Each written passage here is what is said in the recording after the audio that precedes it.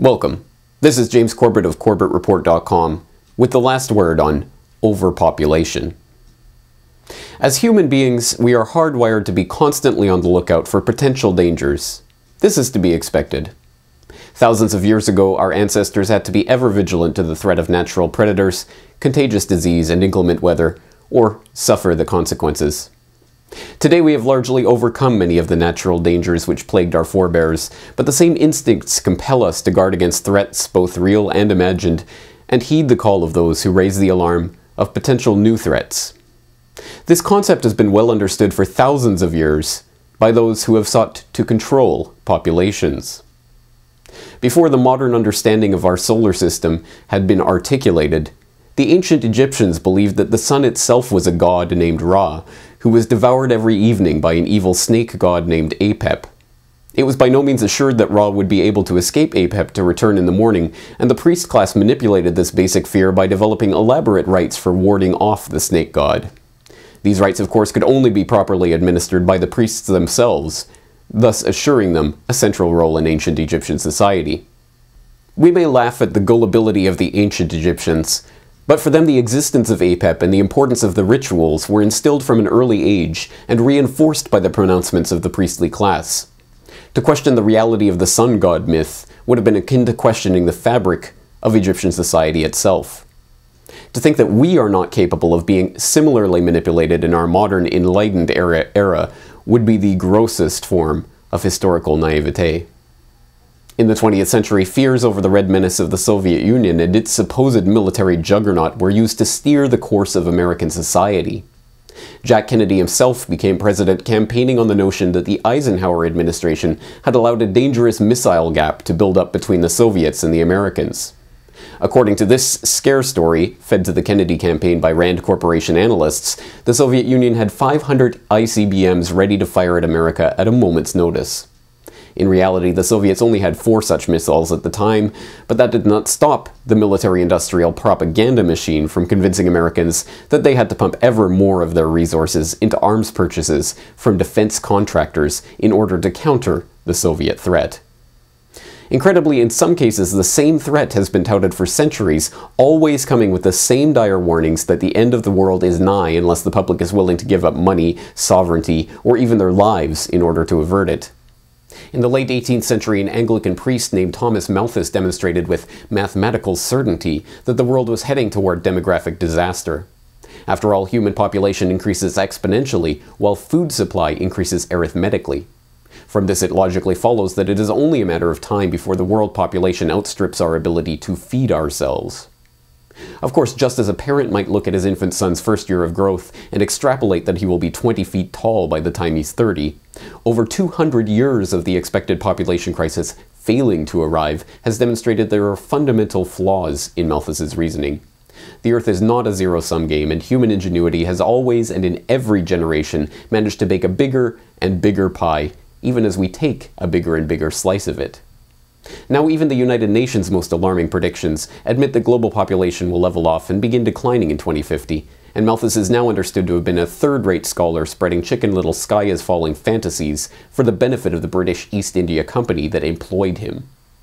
Amazingly, though, despite every one of the doomsday predictions of Malthus and his Malthusian acolytes proving to be false decade after decade for 2 centuries on end, Malthus's ideas are still being taken seriously and still being hyped and promoted by the moneyed oligarchs who benefit from the idea that there are too many useless eaters eating up the world's resources.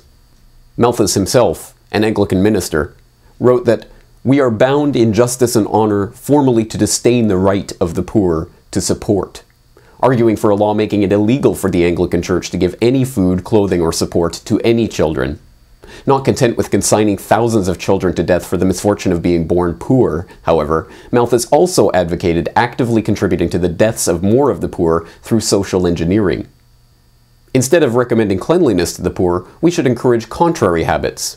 In our towns, we should make the streets narrower, crowd more people into the houses, and court the return of the plague. In the country, we should build our villages near stagnant pools, and particularly encourage settlement in all marshy and unwholesome situations, but above all, we should reprobate scientific remedies for ravaging diseases, and restrain those benevolent but much mistaken men who have thought that they are doing a service to mankind by protecting schemes for the total extirpation of particular disorders. The horrific nature of this idea is made all the more preposterous by the fact that Malthus was encouraging the spread of disease and plague in order to save humanity from the diseases and plagues that overpopulation fosters. But this self-contradiction is completely lost on those whose bloodlust drives them to support such drastic population reduction schemes to kill off the poor and downtrodden of society. As repulsive as Malthus's ideas are to our sensibilities, they have provided an ideological framework for those with a psychopathic urge to dominate others for the past 200 years.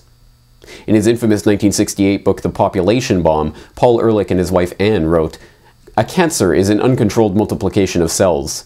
The population explosion is an uncontrolled multiplication of people. We must shift our efforts from the treatment of the symptoms to the cutting out of the cancer. The operation will demand many apparently brutal and heartless decisions." He felt the cancer of newborn babies was so potentially devastating to humanity that in 1969 he actually advocated adding sterilants to the food and water supply. Lest there were any doubt about his remarks, he further elaborated on them in Ecoscience, a 1977 book that he co-authored with Obama's current science czar, John Holdren, where they once again advocated adding sterilants to the water supply. In 1972, ex-World Bank advisor and UN functionary Maurice Strong advocated government licensing for women's right to have children. In 1988, Prince Philip uttered his deplorable comment, "In the event I am reborn, I would like to return as a deadly virus in order to contribute something to solve overpopulation." In the 1990s, Ted Turner told Audubon magazine that a total world population of 250 to 300 million people and 95% decline from present levels would be ideal. Of course, the overpopulation myth itself crumbles under the slightest scrutiny. No one, not even the UN, is projecting limitless growth of the human population. Even the most alarmist predictions show the world population leveling off within 40 years. What's more, the birth rate in every major industrialized nation in the world is now below the replacement rate of 2.1, meaning that they are in fact dying nations of aging populations that require an ever-increasing influx of immigrants just to maintain their population level. In addition to the well-known phenomenon of industrialization reducing the size of families, there are now indications that chemicals called endocrine disruptors, which are mysteriously ending up in our foods, plastics, and drinking water, are limiting our biological ability to reproduce, with sperm rates among Western men declining a staggering 50% in the last 50 years, with 85% of the remaining sperm being abnormal. But still, even if we were to take the hysteria over population size at face value, the solutions suggested by the Malthusians, forced sterilization programs, deindustrializations, and even genocide, represent the biggest fraud of all. The idea that merely reducing the size of a population will somehow reduce the inequalities and iniquities within that society. War, one of the leading causes of world hunger, destroys crops and disrupts relief efforts. Widespread poverty prevents many from buying the food that they need. And a lack of infrastructure means that there isn't a reliable way to transport food to areas that need it. This is why reducing the number of hungry people will not make the remaining people less hungry. Those who have access to the food will continue to have access to it, and those who don't will still be hungry. Reducing population will not magically cause food to be spread around equally. And blaming overpopulation for everything does nothing but distract us from the real problems that we actually have. But therein lies the secret. The people who fret over the overpopulation non-problem cannot be reasoned with, because their concern for humanity is only a pretense. The way they approach the problem itself displays their bias. Most people see an increase in the number of people on the planet not as a scourge, but as an opportunity to increase our understanding of the human species and its capabilities. In the twisted vision of the overpopulation fearmongers, however, newborn babies are not a joy to behold, not a gift, not the living, breathing potential of the future of the human race, but a cancer that must be killed. The Malthusians are not interested in increasing food production, lifting the poor out of poverty, or developing technology to increase our ability to share in the abundant wealth of our world. Instead, they wish for the forcible sterilization of the poor, the consignment of billions around the world to grinding poverty, and the elimination of vast swaths of the population. They do not wish to reduce the pain and suffering in the world, but to increase it. In short, the overpopulation hysteria is a convenient lie for the chicken littles who stand to benefit from the panic they themselves cause. For the rest of us, it comes down to a simple question. After 200 years of the sky failing to fall, isn't it time to stop listening to Chicken Little? For the Corbett Report in Western Japan, I am James Corbett.